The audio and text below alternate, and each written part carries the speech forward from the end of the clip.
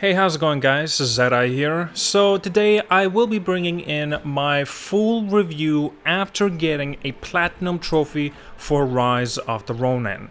Now, I have put in almost 50 hours and I finally got that platinum trophy.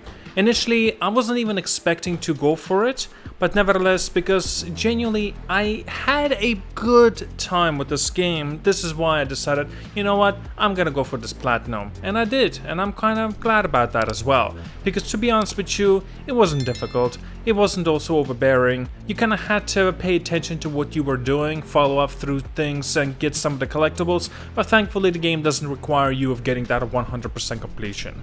Nevertheless, I wanted to mention some of the good, some of the bad regarding of this game and what I've experienced, and just simply going through this adventure and the story.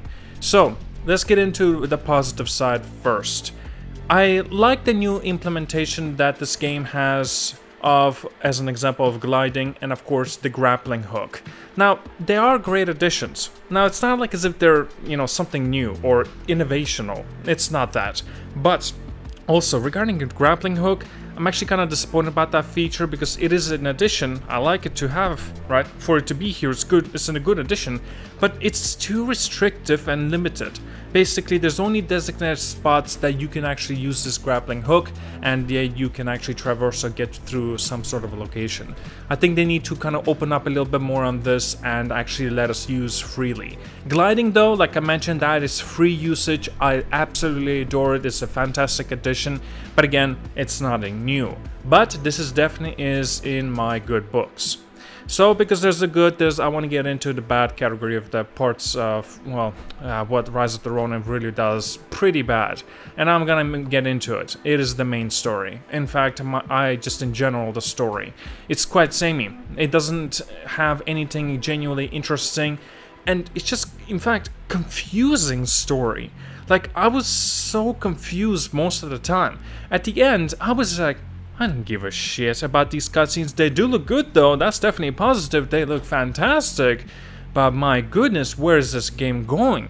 Because the main problem that this game has is the dynamic way of you can make your own choices. And that is a problem, because Team Ninja, the developers of this game, they didn't really thought through it of how they wanted to implement decision making within their game. And it really shows. They've done a very, very poor job. In fact, I would argue and say, you get rid of the system completely, and I think this game would have been better for it. It's just that the way that they've done with this branching story lineup and just kind of, it really lacks the impact, and it was not very intuitive or well done at all. And it just loses me most of the time, and I'm constantly thinking, who the hell is this person again? What did they do? What's the importance of them being in this part of the story? Like, I don't give a damn, you know what I mean? Like, it's not as if I was completely zoned out from the story. It was not that was not the case at all for me at the beginning. First maybe 30 hours, I was really into it. And because also, mind you guys, I have been going for all the trophies at the same time while playing through the story. Maybe that is also a little bit of an issue because I was doing all the side quests and everything, all the collectibles and all the objectives within the open world. And maybe that's also why it was a little bit of an issue, because I couldn't really keep up properly what the story had to tell me. But nevertheless, it never really gripped me. Even at the first impressions, I think I already mentioned that the story was nothing special, at least so far that I've experienced. Like, this game is genuinely one fantastic word: unremarkable. It's just unremarkable, unfortunately. So, even though it's just kind of the direction that they go with, as an example, if you guys may know, that Rise of the Ronin has a kind of like a dual character structure, and you can choose your counterpart, basically, right? And in this case, in this game, I've been playing as a chick, as a female, a blonde female. Like, she's gorgeous. I want her to dress up nicely. For the first time I ever play as the main protagonist, being as a female character, because I usually play as a male character because I want to relate to them a little bit more. Nevertheless, I made the decision of going with something different this time, but then my counterpart was a male character that I don't know why, I decided to make both of them gorgeous and beautiful. I put a little bit of time and effort into these characters, and while I do get to see interactions between these two characters, my goodness, don't get me started with the interactions. Fuck me, this is bad, negative, I'm sorry, but this game really needed a proper voice acting for our main protagonist. To some extent, our character does talk, some extent, but most of the time she's mute, or he's mute, right? It depends which character you decided to create.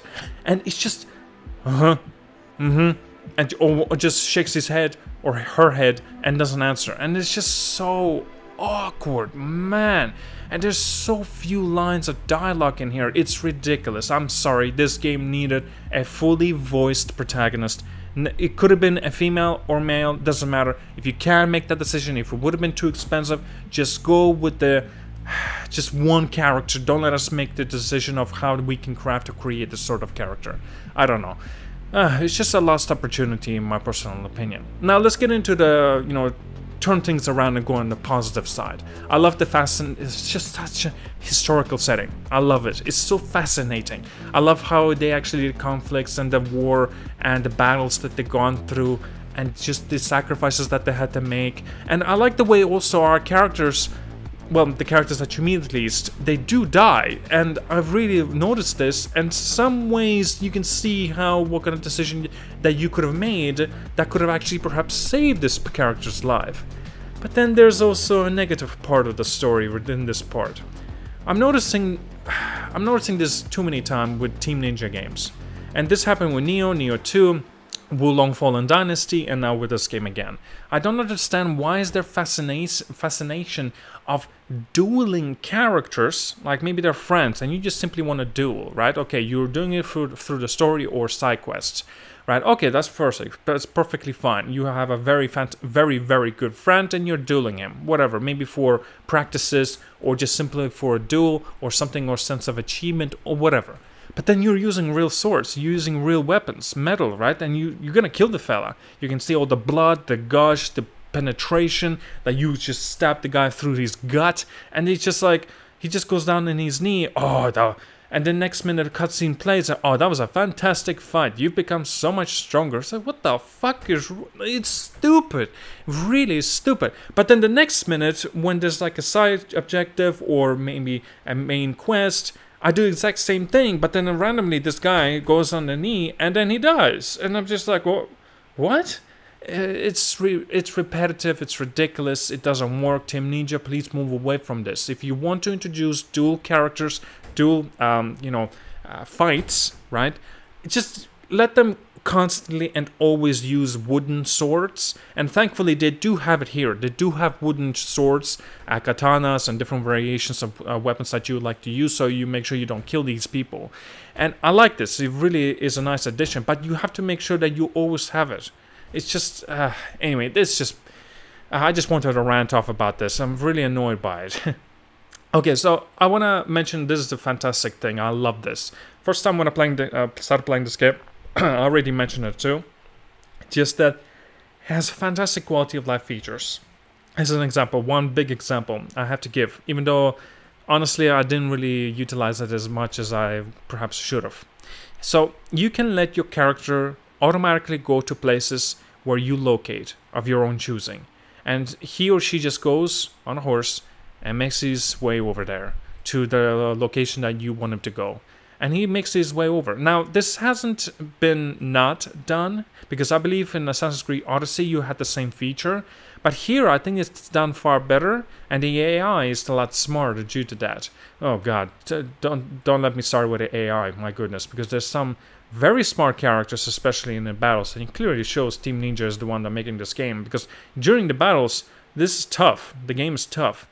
But when the stealth component comes in, oh my god, this game just crashes and burns. It's awful. The assassinations is your best friend. It really is. You go up and you kill this opponent, this enemy, right in front of your other enemy that's literally staring at us while I murder his friend. He does nothing. He doesn't notice a thing. I don't know what's with the vicinity of vision.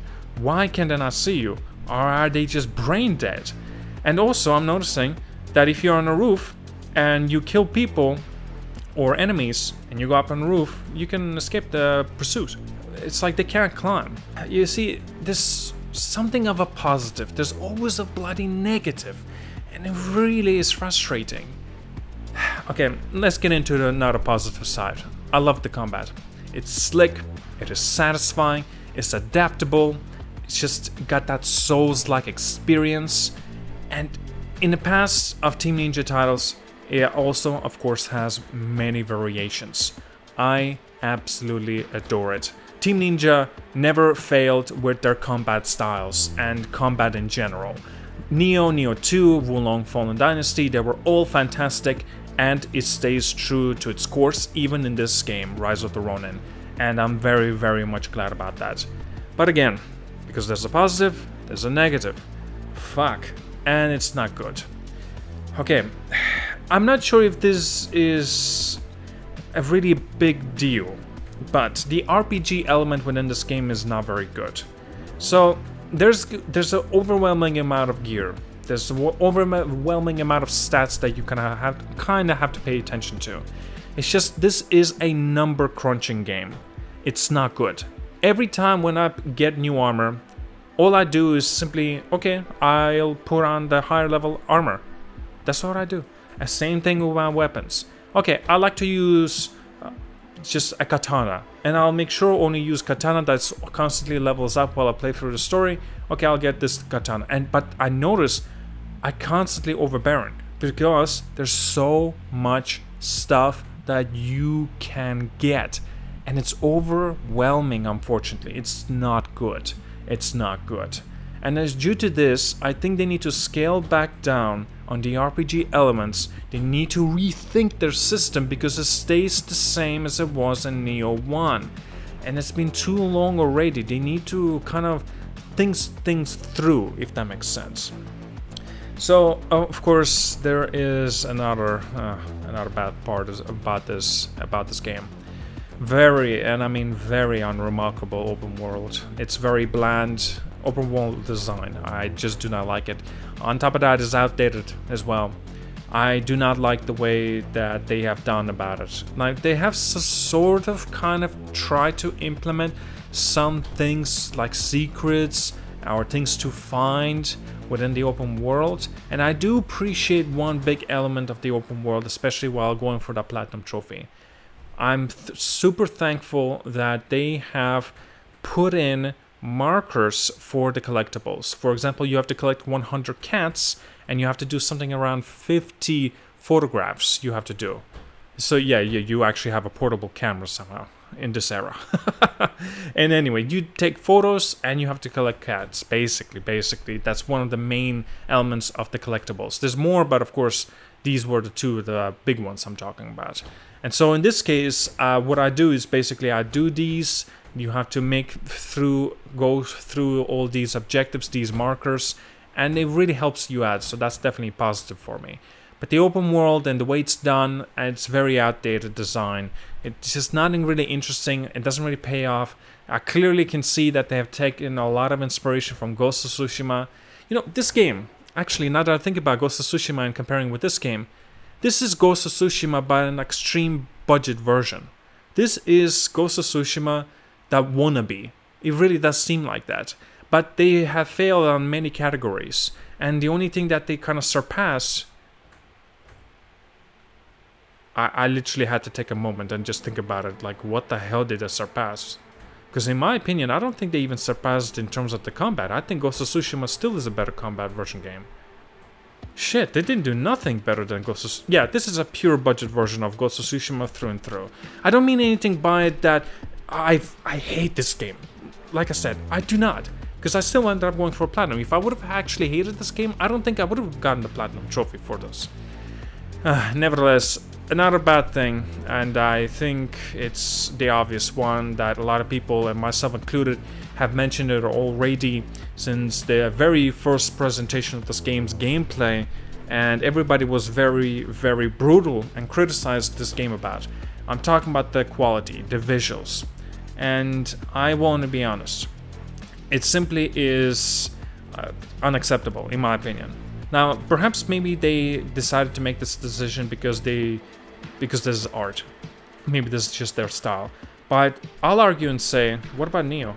What about Neo 2? It's just, they are far better looking games than that. These two are already way better looking games than Rise of the Ronin. So why was the decision to make such a poor quality game, and yet your past titles done such a far better job? And don't tell me because they tried to make a new IP, so they went with different decisions in different directions. I call that bullshit because, well, they've taken all of the mechanics and the design that they've created in the past games, and they pretty much implemented it in here. So don't tell me that you can't, like, there's no excuse in this case. I think this game is inadequate in terms of the visuals. I think that this game is just bad looking. I think this game is a very, like this is an era of 2014. That's just, this game is a, like, if I would have had put it in the title of this video for this game, my full review after receiving and getting a platinum trophy, Rise of the Ronin is a unremarkable budget version of Ghost of Tsushima and outdated. Something like that, I don't know. Wow, I think I lashed out on this game quite a bit. I do apologize. I didn't really tend to go on a rant on this hardcore. God, goodness me. Okay, well, hopefully you can you know, excuse me on this part, on these parts of the negatives, like, and the rants. Negative parts of the game are qualified, definitely, and the positives too. But the rants, I hope you can excuse me on those. Alright guys, thank you so much for watching. I'm gonna be letting you go. Tomorrow's video or the following day, I will do the more or less like a trophies adventure, how I, you know, got every single individual trophies for Rise of the Ronin. You can definitely expect that. Alright, I see you guys all. Like and subscribe. And yeah, have a good one.